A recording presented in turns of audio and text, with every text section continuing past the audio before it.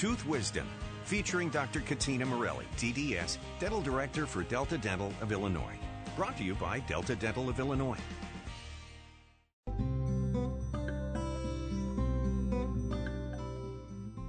Dental injuries are most common among children. In fact, kids under the age of 15 account for 75% of all lost, broken, loosened, or chipped teeth.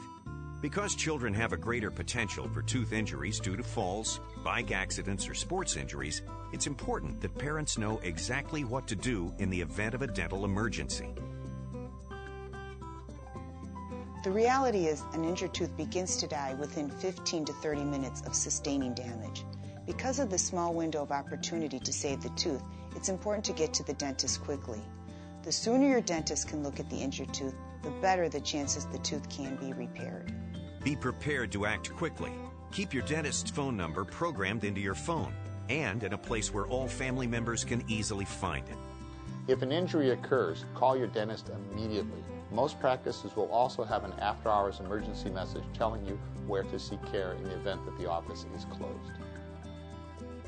How you handle the broken or knocked out tooth can also affect the likelihood that the injury can be repaired. In the event of a broken tooth, the injured person should rinse their mouth with warm water and apply a cold compress to reduce swelling. If the broken or chipped part of the tooth can be found, be sure to take it with you to the dentist.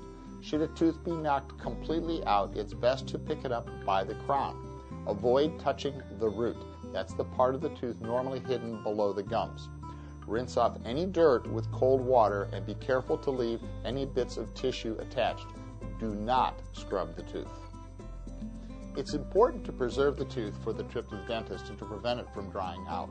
The best option is to try to carefully reinsert the tooth into its socket and gently hold it in place.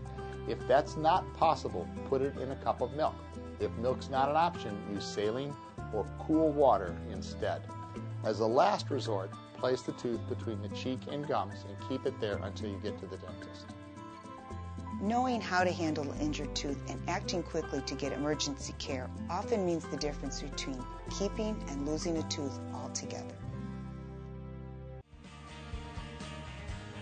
This has been a presentation by Delta Dental of Illinois. For more oral health information, visit us online. Delta Dental, our wisdom is teeth.